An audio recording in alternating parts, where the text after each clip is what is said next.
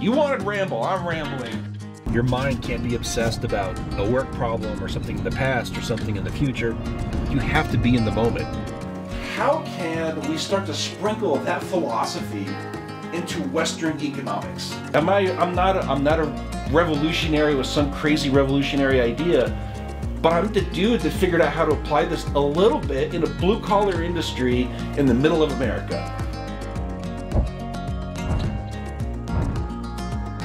Dad was very much just like an old school business person. Like if it took money away from the bottom line in any way, shape, or form, then it's a problem. There are others out there that are doing this. It's succeeding, and I think it's the start of a movement of how society evolves next.